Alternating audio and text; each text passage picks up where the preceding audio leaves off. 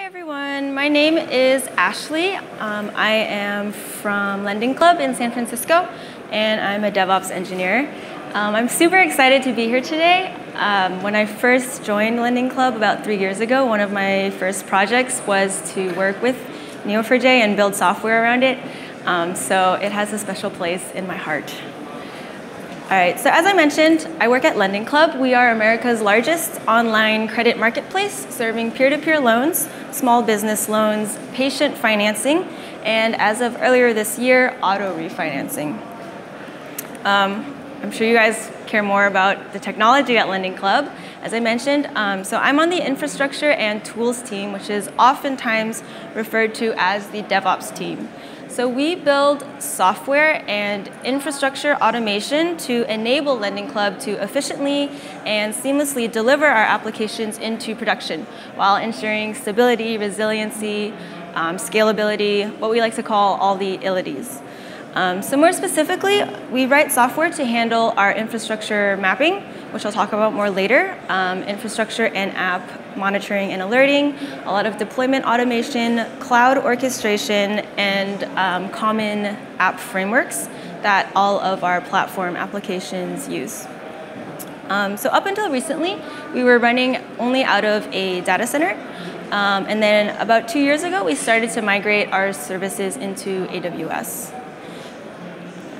So another philosophy that kind of embodies everything that my team does at LendingClub, and also something that I'd kind of like to frame this talk with, is to be pragmatic and not dogmatic. So over the years, we've worked toward a consistent and unified build, packaging, and deployment pipeline. And what this means for us is whether our apps are written in Java or Node or Go, and whether we're deploying that app into production AWS or non-prod, the non-prod data center, everything should look, feel, deploy, and run the same way. So we've also tried to avoid tool trends. Today, for example, the big thing is Docker and microservices. Tomorrow, the next big thing is sure to be something different. And so we want our infrastructure to be flexible enough to handle those changes. So Neo4j actually has helped us a lot in working towards this goal, and I'll cover that also a bit later. So like most of you, or many of you, as we've grown from 5 microservices to 500 microservices, and as we've moved from the data center to the cloud, we've sought to make our lives a bit easier by automating all the things. As we soon found out, we have a lot of things, and it's really hard to automate everything if you don't know what all those things are.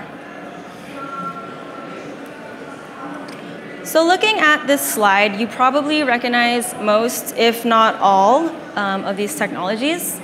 A common problem I think that all of us probably face is figuring out the relationships and integrations between and among all these tools. So oftentimes when we're onboarding a new technology or maybe considering different options for a technology, we'll look at the built-in integrations to see whether that tool is compatible with our existing infrastructure. So for example, if New Relic doesn't play nice with PagerDuty, does that mean that we can't use one of those tools?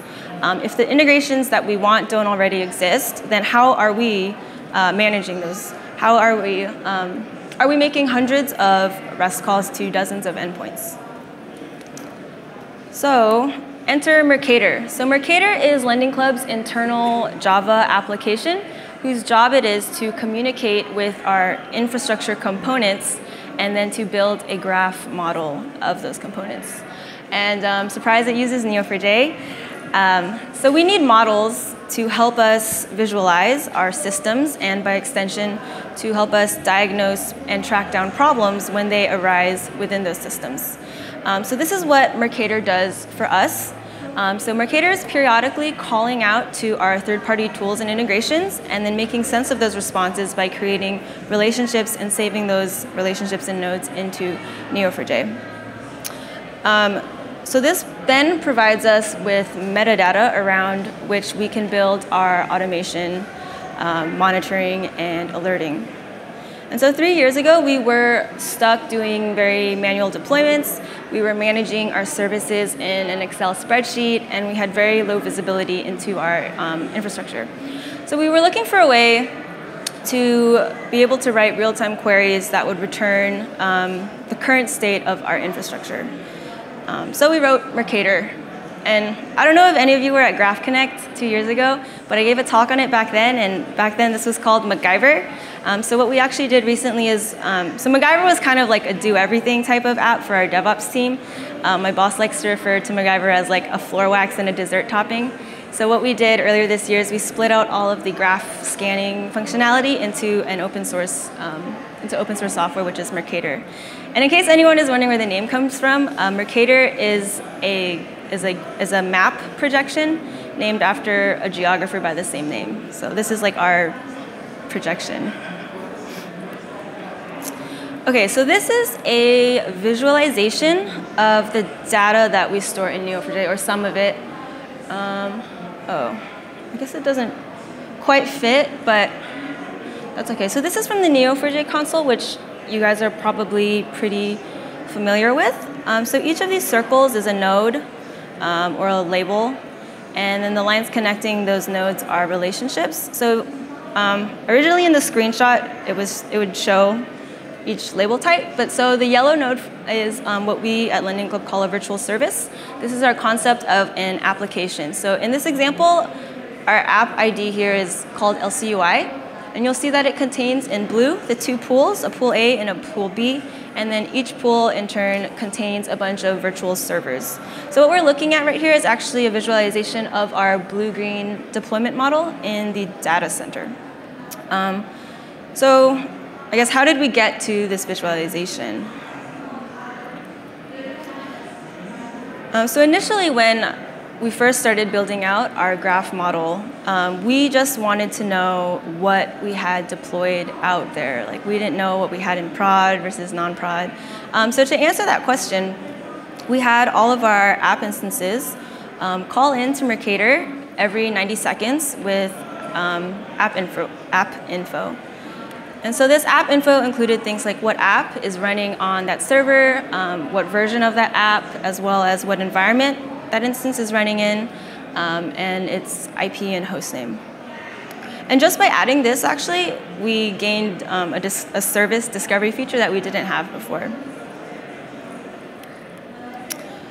So we then combined our app instances with load balancer information. So Mercator then calls out to our load balancers and scans the load balancer information every few minutes, or every minute actually. And so whereas the app instances return information on the app, the load balancer has information more on like the state of the server. So again, the host name, but also the status of a server. So whether it is live or dark. So if the status of a server is active, for example, that means it's taking requests. And the load balancer also has information on how many requests are currently open to that server. So now we have app instance information and load balancer server information. If we then map those two together by their host name, then we can combine all these properties and we're left with the virtual server node. So now we have app ID, environment, revision, hostname, IP status, and traffic. So in that example, the visualization that you saw earlier, that yellow node, right, which was or actually I guess all the nodes, the app ID would be LCUI. And for example, the environment here, let's say, is production. We can track the exact revision of the app that is deployed on the instance, as well as its hostname and IP. And we can see that it's active and has 78 open requests that are made to it. So going back to this illustration, hopefully it should make a little more sense now. So actually going back, so this right here is a virtual server. So then on this illustration, so what that virtual server is one pink node. And so you can kind of start to see if you group all of these pink nodes, these virtual servers, by environment and app ID and some LendingClub host name naming conventions, then you can see how these servers kind of get grouped into two separate pools. And then if you group the pools by app ID and environment, then you can kind of start to see how the pools will get grouped into a virtual service. So just this basic scanning of our app instances and our load balancer servers is what allowed us to automate our data center blue-green deployments. Before, we didn't have a good or a strong concept of like which servers were in what pool and which pools were live. And this kind of enabled us to get a better visualization and picture of that. In addition, we were able to actually set up a lot of alerts and monitoring off of this functionality. So for example, we set up an alert around whether a server in a pool was down. So if the status of the live pool servers, for example, showed up as anything other than active, we'll get alerted and we'll investigate to see, like, well, is the pool degraded? Is the pool completely down? Maybe that server needs a restart, etc. We also never want multiple revisions of a single app to be deployed within a single pool. So we have an alert on that as well. If an app instance phones home and all the instances in a certain pool have one revision and then there's one with a different one, we'll quickly deploy to that one and correct that problem.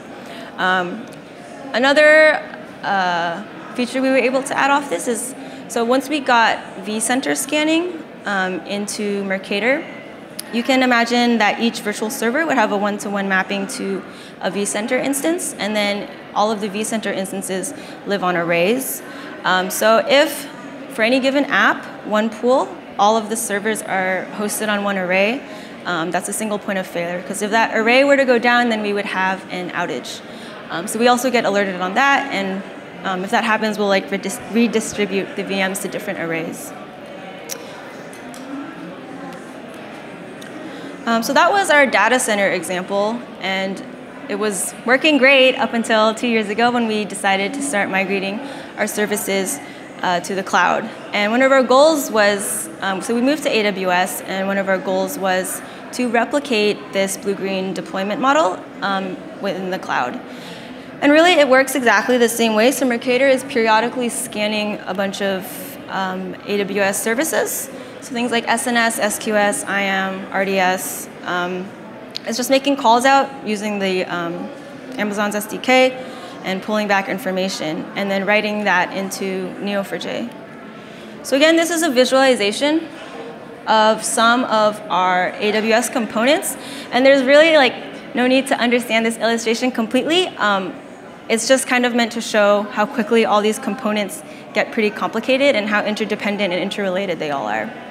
And again, this is only AWS and not even everything in AWS.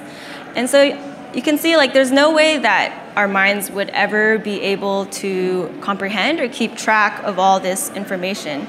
But luckily, Neo4j kind of does that for us. It allows us to track all of our infrastructure and like not even just in the data center or just in AWS, but this is like all of our infrastructure. So this particular cloud model is graphing this cloud model and like storing it in Neo4j is what eventually allowed us to orchestrate all of our AWS deployments and replicate that blue-green model of deployment from the data center in AWS. In addition, it also allowed our developers to, take more service ownership and be able to self-service more. They were able to spin up their own instances and app clusters on their own instead of having to maybe like write a ticket, open it with us, and wait for us to spin up a data center VM for them. Okay. So now we've seen like a data center example and kind of a basic cloud visualization and have somewhat of a basic understanding of how our graph model works.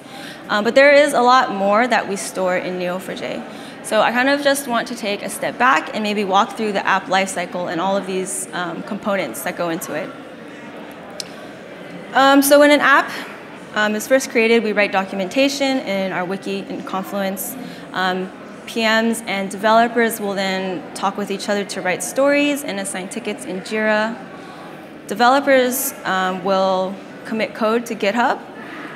They'll use Jenkins to build that code, and the artifacts will get stored into Artifactory or S3. Again, we use Jenkins and also AWS Code Deploy to deploy to AWS or the data center.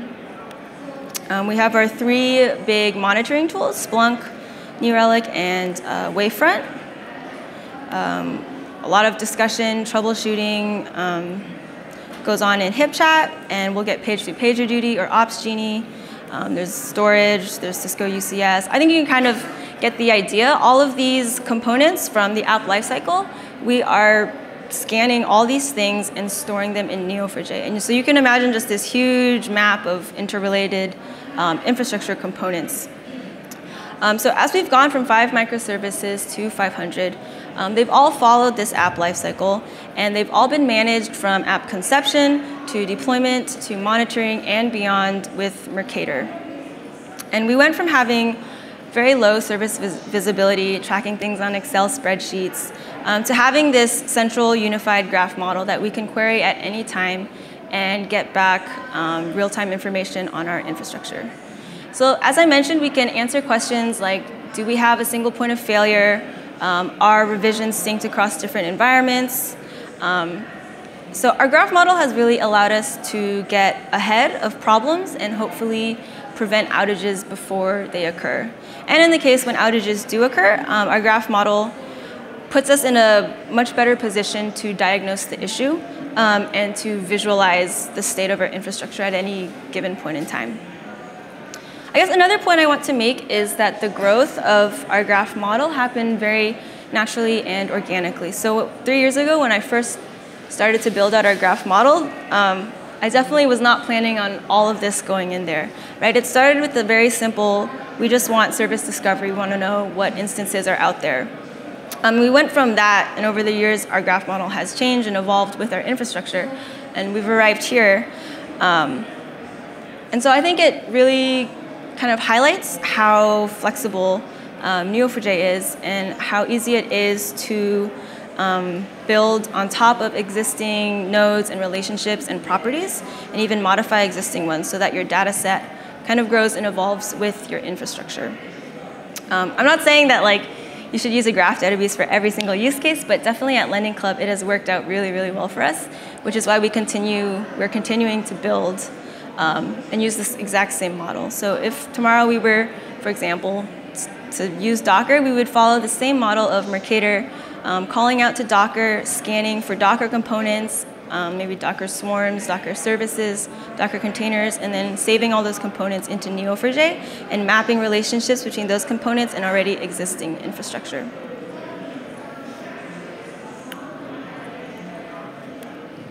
Okay, so let's see.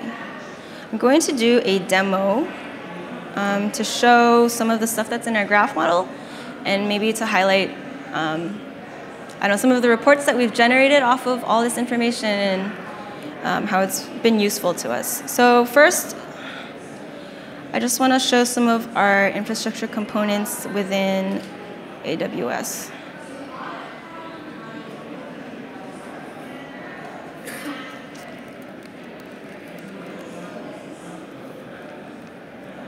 Okay, so this is my local Neo4j database, and actually it is cloned from our production Neo4j database. I scrubbed out certain things like our account numbers, just in case any of you are trying to hack us or something. So here you'll see, so this is Cypher, which is Neo4j's query language. And you'll see right here, all I've done is ask for Neo4j to return all of our AWS accounts, which is not super interesting. There's just non-prod, prod, and the infrastructure account. If I then filter to just return the prod account, and then maybe start to show some of the relationships and things that are contained within this account, you'll see then, so here's our account in purple. And you'll see then now that our prod account owns some S3 buckets, some SNS topics, and 4 VPCs. So now if we start to dig a little deeper, and let's say I want to look specifically at the VPCs that are contained in the prod account. Oh no. Okay, hold on.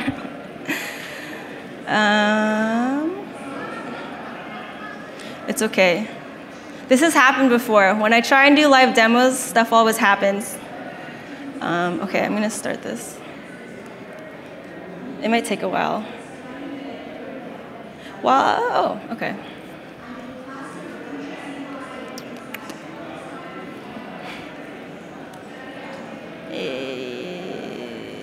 Okay, cool. So what we're looking at here, so again, we have our AWS account, and you'll see in pink those 4 VPCs. And so now we're starting to get into security groups, endpoints, and subnets.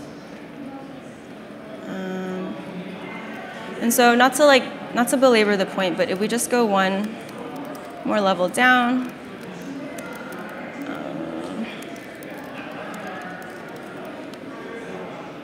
so here we'll start to see, we're kind of getting more into the EC2 instances, our auto-scaling groups, our load balancers, RDS instances. And if you think back to the visualization that I showed earlier, that I was like, it's okay if you don't understand all this because it's kind of complicated.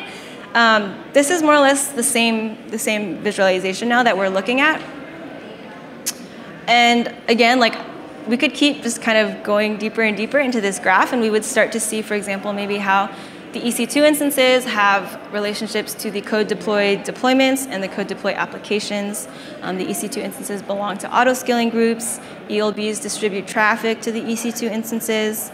Auto-scaling groups and ELBs can be attached to each other. So really, it's quite a complicated model. And so this, so Neo4j is keeping track of all these relationships. And again, like I mentioned, this is what enabled us to replicate our blue-green model of deployment, not our blue-green model, the blue-green model of deployment that we were using in the data center into AWS.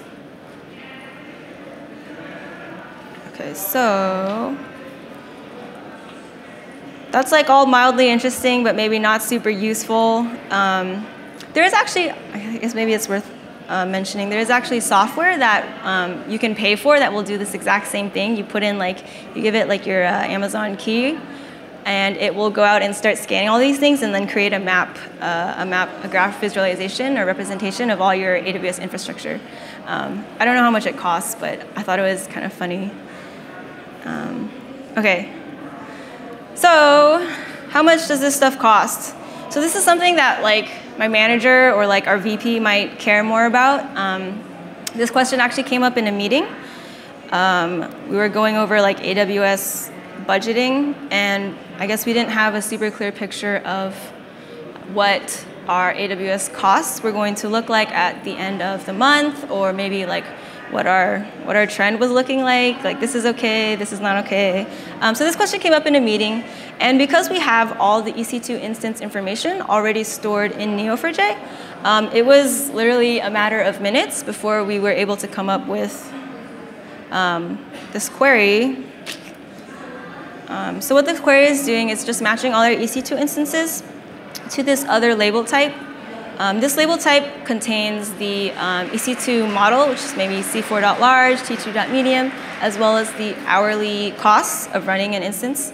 So it's mapping those together and then returning, grouped by account, region, and instance type. It returns our monthly cost in descending order. And again, in that meeting, it was literally a matter of minutes. We came up with this query.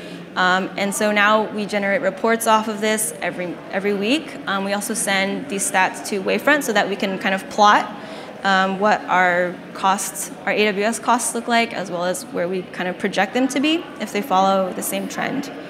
And we could really group these any way we want. We can group them if we just wanted to show account, or just by region, or just by instance type. We could do all of those things very easily. We can even plot the cost according to, by app. So we have this other node type called app definition, and this is just LendingClub's concept or definition of an app. And so this has information on the apps themselves, and so if we match the EC2 instances according to app, then we can plot which of our apps are costing us the most or the least by month. So for example, our Docker host costs kind of a lot. Maybe like these ones down here cost a good amount, but we can see that there's a lot of instances, so maybe not as big of a deal. So you can do really interesting and cool stuff, and it's all enabled because we have all of our infrastructure components kind of loaded already into Neo4j.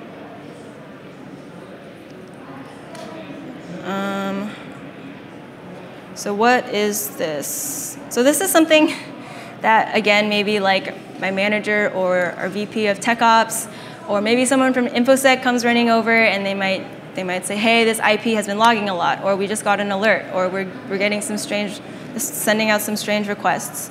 And so again,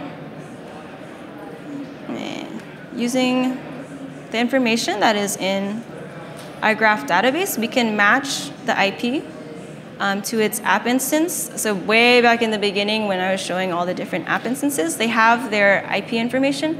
And so if we then map our app instance to a virtual server and then to the pool and the virtual service and the actual app definition, we can go from not knowing what this IP is to knowing everything about the IP. So we can get the host name. We know exactly what app is deployed on that instance, as well as the version of the app that's on the instance. We know, okay, well, this is in production, so this is maybe is a serious issue, not just something that's happening in demo or stage. Through our naming convention, the 200s, I know that this is pool B, and so I can say, oh, okay, well, pool B is in the dark pool, so maybe it's not as big of a deal as we originally thought. But if, for example, this host was in the live pool and was causing problems and we needed to restart it, we could also have diagnostics on, okay, well, it has this much traffic. Do we really want to reset all these connections, et cetera, et cetera. And so you can see how just this one query, you go from not knowing anything to kind of having all this information about the host and what's deployed and like how we should troubleshoot and what kind of actions and steps we should take. You can imagine also if we decided to dig deeper in troubleshooting, we could map the app definition to a GitHub repo or to certain Jenkins jobs to see like when was this built, when was this code pushed, et cetera, et cetera.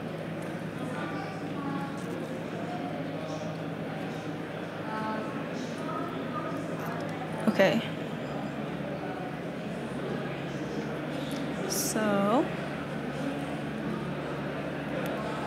So that's the story of how we have used a graph model at LendingClub to manage our infrastructure and run the company. I would like to kind of recap some of the big picture points on what this graph model has allowed us to do. So I mentioned before, you can't automate all the things if you don't know what all the things are. And I think with our graph model, we definitely have a very clear visualization of our infrastructure. And again, I mentioned some of the monitoring and alerting capabilities that we gained just from using our graph model. Things like single points of failures, our revisions synced, what was the other one? Oh, if servers are down or not. All of our deployment and cloud orchestration and the unified deployment model that we've recreated in the cloud has all been built around the graph model and our metadata that's stored within Neo4j.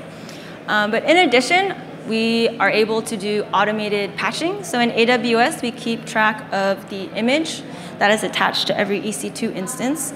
And if that image is older than, let's say, 14 days or 30 days or whatever we decide, then our software will detect that and automatically roll those instances forward onto the most recent image. Another kind of cool thing we do is we have nightly replication from our primary site to our secondary site in the data center and our primary region in AWS to our secondary region. So anything that's deployed in our primary sites, our software will pick that up and then deploy the exact same version of the exact same apps into our secondary sites. So we don't have to manually do that stuff anymore. And so what that means for us is we can be more hands-off. We don't get those late night pages and alerts.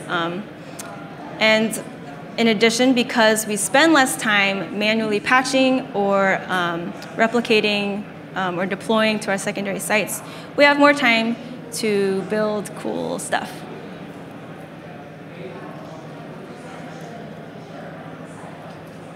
So the graph model has also allowed us to push for DevOps as a culture instead of just as a team name or a title.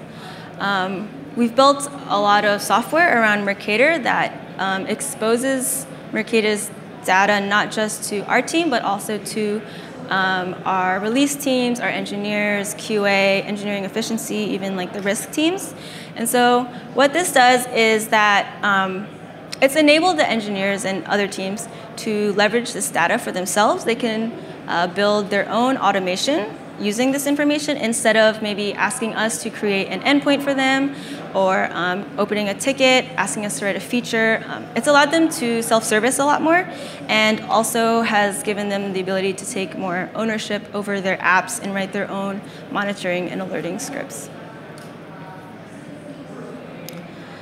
And lastly, this circles back to my opening statement. So with this graph model, we are able to treat all of our third-party tools exactly the same. We have a standard and unified pipeline. We're not locked into any particular technology or tool. So if we were to use Docker, it would be no problem. Or if our CTO decided tomorrow we're switching from AWS to Microsoft Azure or Google Cloud or Oracle Cloud, in terms of our graph model, very little would change. And so this is what gives us the flexibility when it comes to infrastructure and when it comes to the next big thing at LendingClub. That's it. So here's my Twitter handle. Open source Mercator is at that link. And then Neo4j is a Neo4j client that we've written with using RX Java observables. Yeah, that's it. So any questions?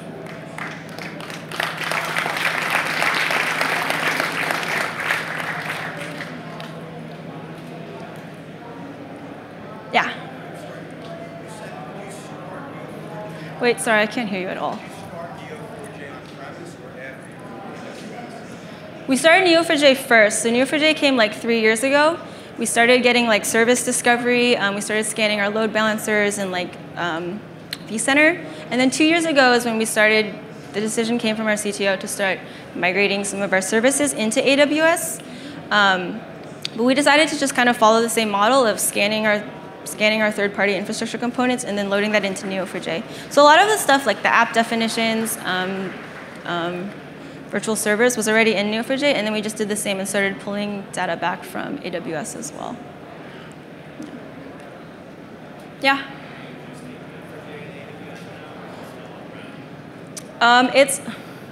So we host a few different, so we host, for Mercator, we host it on-prem. It's in the data center. Yeah. Are you able to use the Neo4j data for the orchestration, or is it more of just a read-only information monitoring? Read-only for monitoring. We use it for orchestration. So like, for example, to replicate that whole blue-green model in AWS, what we do is we have this concept of an app cluster. And so when you create this app cluster, there's actually like a live and dark ELB, and then there's auto-scaling groups, which is like our concept of a release. And so we use Neo4j, so we'll spin all that stuff up in AWS and then immediately scan that into Neo4j. And so we keep track of our app cluster as a whole, which is actually just made up of a bunch of different AWS components. So yeah, it's like, we rely very heavily on it for our cloud orchestration. Yeah. So you have a Splunk. Yeah. So Yeah. how do you kind of integrate with Splunk? Basically, how is the relationship of Neo4j with Splunk? So for Splunk, we'll actually, so Splunk is kind of used more in, so I mentioned MacGyver before. So a lot of the information in Mercator is accessed through MacGyver. MacGyver is like our do everything application. So we'll monitor things through Splunk. I think we'll run Splunk queries through MacGyver, and then we'll map that then to like what app is this IP and stuff like that, and then we'll send alerts also through MacGyver using the Mercator information. Yeah. Anything else? Yeah. To do your monitoring and querying, is it mainly just hand-rolled Cypher, or do you have any kind of visualization or other interfaces on top? So it's mostly just handwritten Cypher. We have a bunch of scripts that run on a cron schedule, and MacGyver will just periodically on that schedule run the scripts, and then we'll get emailed or paged, or like we'll even like for when an app is down, we keep track of like that app's engineering team. So actually the engineering team will get paged with Ops Genie. They'll get a message in their HIP chat, room.